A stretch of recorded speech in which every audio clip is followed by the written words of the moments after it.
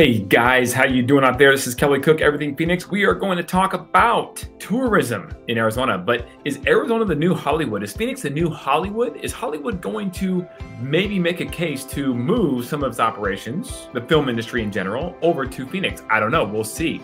We'll see what happens here. We're going to check that out and some more on this video.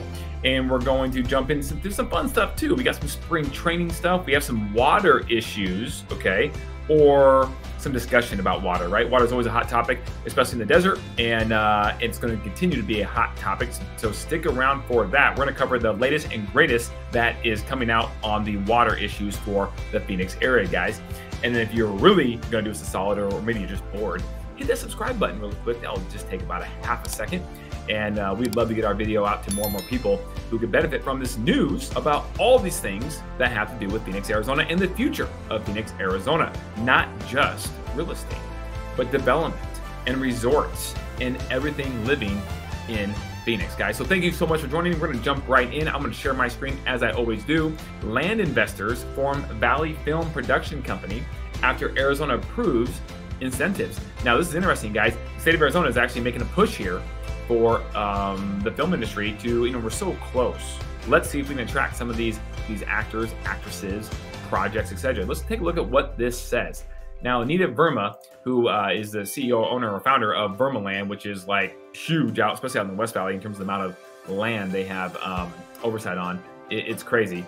She is starting a film company, and there she is right here. And her goal right here, which I love, by the way, is to take film production and place it here in Arizona, okay? So that is awesome and exciting all at the same time. They're talking about certain things they're trying to do and how their production company, by the way, is called Camelback Productions. And they're working on a couple films already, looking to work on a reality TV show concept focused on real estate. So maybe yours truly will get in there. I don't know, right? But I would love to do some real estate TV as I'm kind of doing right here on YouTube, right? But if not, that's okay. YouTube is a phenomenal place to be able to talk real estate with you guys. So I'm grateful for that. But in any event, being on a reality TV show would be hilarious, I think. What do you think? What do you think? I'd love to know if you guys think I have what it takes to be on a reality TV show. In any event, guys, there's some cool things here. The long-term economic benefits of the state are huge, right, for the film industry based upon them coming to Arizona, and the tax incentives are adding up. This is awesome. But let's keep rock and rolling here, guys. So they had a launch party. They're serious. There's some people there. The mayor was there. They are serious about bringing part of the film industry down to Phoenix and the Arizona area. What I love is this last paragraph right here, okay? Nicely Entertainment announced its expansion into Arizona and said it will start production on its first movie in the state this month. That's exciting, guys. That's exciting. Let's get some of that film industry into Arizona. I know some of the local education, higher education, universities, etc., colleges have film there too as well. And a lot of people do it, but then they have to go to LA or wherever, maybe New York, to do some of that. So it'd be kind of cool to keep that right here.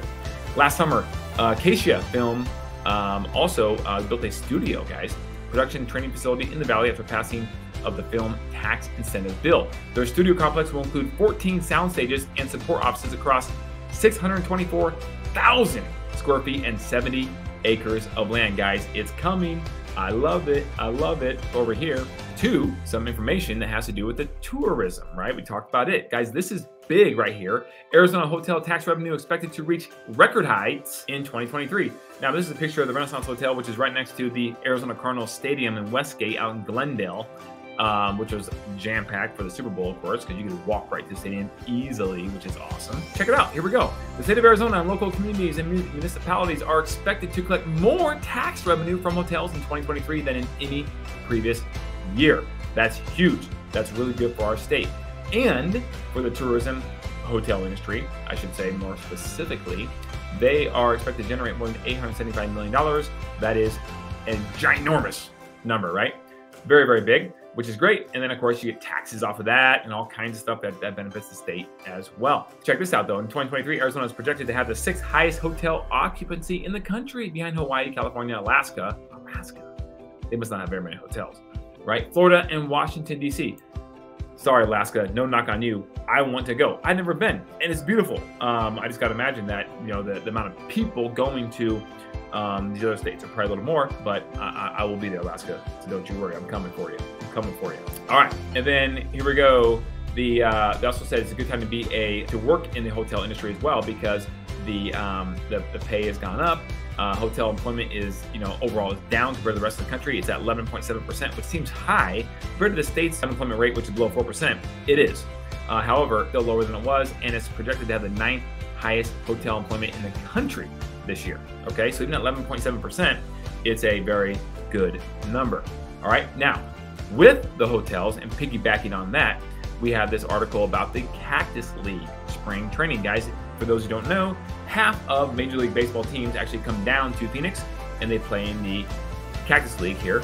The other half go to Florida and they play in the Grapefruit League. Okay, so you have half and half split up playing spring training ball between end of February through about the end of March or so. So it is a phenomenal time. It's going to really help our economy. It does every single year. That's the Cubs' newer stadium. They're down here. And we have 15 Major League Baseball teams that play in 10 parks across Maricopa County, which is pretty much all the Phoenix area, right?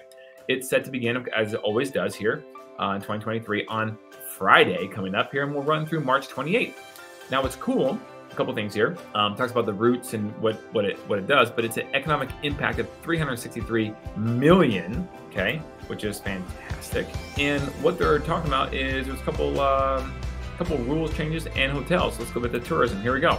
Hotels expected to be full. The Valley's hotel industry is coming off a major win earlier this month with the Super Bowl and, of course, the PGA Waste Management Open.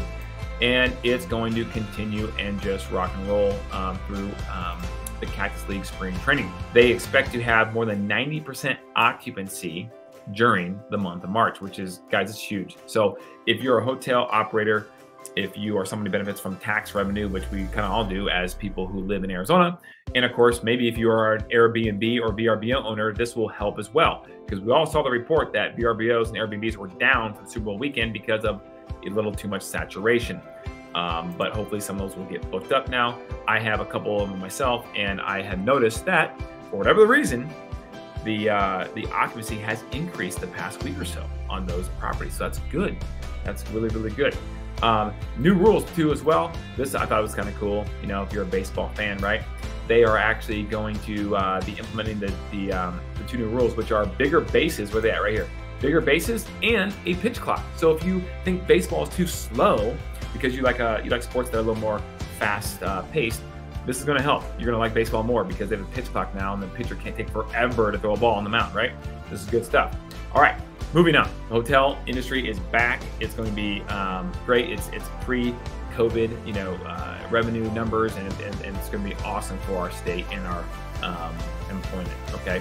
Now, this is the plant for Nestle, right? This is cool. Now, this is water. Now we're going to jump into water, guys. Now, stay with me here because there's two things about water we're going to cover here today, okay? This is interesting because, as you know, or maybe you don't, but let's talk about it for a second. Arizona is known as the Silicon Valley of the Southwest, right? Specifically Chandler, Arizona, but now we have TSMC going to North Phoenix, and so Phoenix in general is going to be known as the Silicon Valley of the Southwest. Chips take a lot of water, a ton of water. Now, most of it is recycled, which is great. So this is a little nuance that's going to be interesting because this is a new plant that's coming out in the West Valley that Nestle, you guys know Nestle, right? This is a coffee creamer. Check this out. Look at this thing. This huge plant for just making coffee creamer. That's how big the coffee creamer industry is. Crazy, right? You wouldn't think that, but it's insane. It's 630,000 square feet, right? For coffee creamer. I mean, I love coffee creamer, don't get me wrong. So I get it. I'm part of the people that support the company Nestle, right? But here we go. It takes water. Now, what they're proposing is a change in the law in terms of how this works. So what they're saying is that first of all, this investment is $775 million. It's going to bring 350 new jobs to Glendale, which is awesome, right? More jobs coming, more plants coming, more revenue for the state coming. This is good stuff, okay? Now, what's the deal with the water, okay? Let's get down here and go over it. With the water that they're going to use, which is quite a bit, in fact, I think it says right here, right? Last year, Nestle had estimated its annual water use for its new plant would range between 280 million to 547 million gallons of water. Okay, that's the average of about, up to maybe 5,000 homes in Arizona, okay, for that usage. Now, that all being said, what they want to do is have the ability to reuse and recycle, reclaim their water they're going to use and their wastewater without having to put it back into the city system or a private company system like EPCOR, okay? So if I share my screen here, so we need to find a solution. Right here, you can see that. EPCOR is a private company that's actually, a company in Arizona that provides water services and wastewater treatment, et cetera, through parts of Phoenix, in Arizona here, okay? But what they want to do is they're hoping to change the long-established Arizona water law so it can conserve and recycle its own groundwater without additional costs, a process that is not allowed by existing laws or permits. So they want to, without taking wastewater and putting it into the system that provides it, the city, like, I don't know how it is where you guys are at, guys, right? But in Arizona and Phoenix, most of the municipalities provide the sewage and water for the houses of that suburb, let's say, right? Well, they don't want to do that. They want to be able to do it themselves because they will not have to pay as many fees, and they have the ability to, and the infrastructure to invest to create it themselves. Interesting, right? So over here, the new proposed solution, the new bill would allow an industrial user like Nestle to treat and store wastewater underneath its facility so it can reuse the water for free, no extra charge, right? Through water credits, rather than the existing option of placing the water back into the public system that's managed by utilities and having to pay to draw the water back out, okay? Again, what's Arizona doing right now? Arizona is going big on incentives, maybe changing some laws and things of that nature to attract the top level industry, because for so many years, for decades, Arizona didn't have a lot of corporate jobs, a lot of corporations. I mean, I think back in 2005, when I started in real estate, at that time, I want to say the entire state of Arizona only had 3, if I remember correctly, 3 at the time, Fortune 500 companies located in the entire state, right? That's not much, whereas I think New York City had like 47 alone, right? Something like that. So they really made a big push, and it's working over the past decade or so. Now, I want to show you this too, guys. This is interesting, glossary terms. Because when we talk about water, which is important, this conversation is not going away for Arizona for quite some time.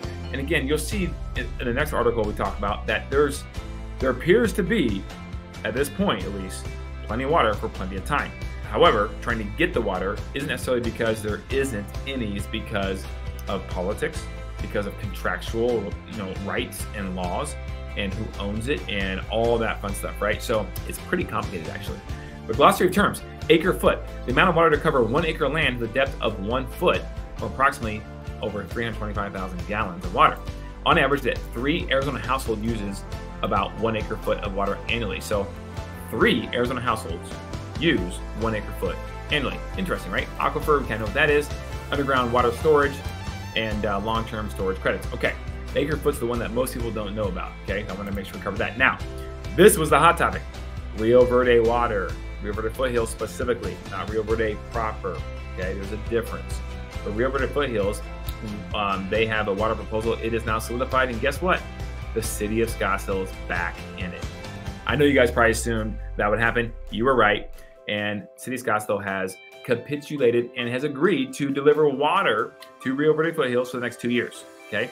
And it's interesting, they unanimously agreed at this point to give them 2 more years to figure this out. Now, hopefully this time, Rio Verde won't wait until the deadline to try to figure something out and everybody panics, right? But they have 2 more years to figure this out and get something permanently in place, whether it's their own district, water district, or hiring a company like EPCOR to permanently solve the issue. But there's people who agree and disagree on both sides. Here we go, guys. The East Valley City, Scottsdale, deal was contingent on receiving 600 acre-feet of raw water from a third party, which the city would supply 126 acre-feet of water at the Pima Road filling station each year, okay? Then it goes with the cost. Now, but Maricopa County isn't quite satisfied with this solution. Why? Because they're the ones who actually provide the actual hauling of the water up to the Rio Verde foothills for those who don't have, wells, right? You haul water, you put it in a container, and bada boom, bada bing. So Maricopa County would contract the water haulers. There you go. And so here we go. Scottsdale's on the hook. Rio Verde has water for 2 years for sure. And so now at this point, we're just going to wait and see what happens for a permanent water solution. But I think that Rio Verde is serious now. I don't think they took City of Scottsdale serious last time. And so now with this new deal, I think we're going to have a long-term permanent solution done over the next 2 years. This is something that if you're thinking about buying, you need to be aware of, and I would not be doing my job as a YouTuber if I didn't make you aware of this, because you're watching a real estate show. And that is loan level pricing adjustments, okay? LLPAs. What is that?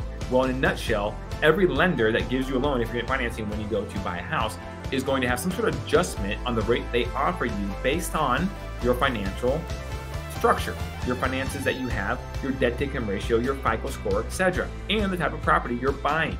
You will get the best rate right now if you're above a 740 on FICO score.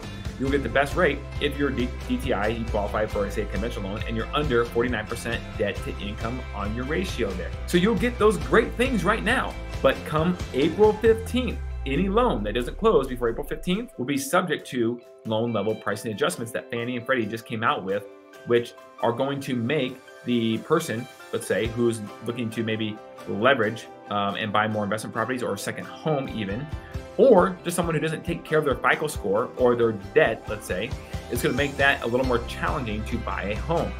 For example, now the creme de la creme FICO score is 740 and up. You get the best rate from a FICO score standpoint. Now it's going to 780. So if you're below 780, you no longer will be giving the best rate out there possible from a FICO score standpoint only, if that makes sense, okay?